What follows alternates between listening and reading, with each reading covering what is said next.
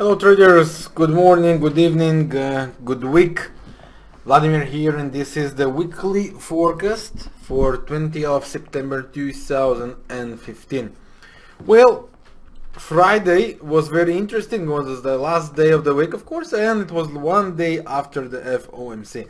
The very day that they said they will not increase the rates on September. So no disappointment from this.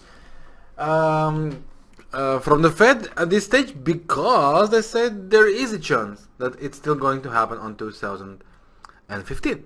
Maybe October, maybe December.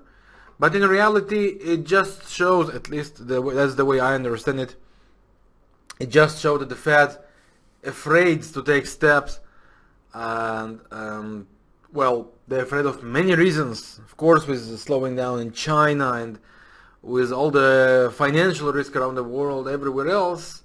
That's what makes me think that the current bubbles, they all created with the so low rates, and now they will start to afraid seriously about taking any step. So from my point of view, it's anti-dollar period, and that's what I want to trade. So the first pair from my point of view is the dollar-yen. Our scenario of the triangle we have been talking about actually happened.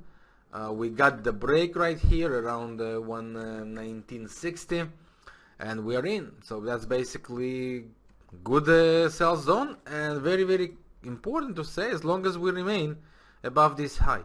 So pullbacks inside are okay, but that's the way it should continue. Keep in mind that's a bearish convergence pushing another sign that this pair is still under bearish pressure, as long as we remain below this high. So basically, only and only if we cross above it, then we can start to talk about some crazy scenario of making this duplication. Again, it's very, very early at this stage, but only break above last high should give something like that. I remain bearish. Not only because of the triangle, also because of the fact that that was the convergence, bearish convergence for the very first time. We never got the retest there or below it. Weekly chart is still very, very bearish. Despite the pullback, all the slopes everywhere still bearish. That's a strong sign. And of course, according to the weekly chart cycles, we should start to get two waves down here. So from my point of view, we already in a bearish period, and that's going to last until somewhere like 2017, 2018 at least, before we can talk about anything else. So for me, only sells. Only sells. That's the thing here. And that's pretty much what we have. That's the waving. We got two waves down. We might get two waves up here and then continuation lower. Anyway, as I said, doesn't matter how we turn it around, as long as we are below this high.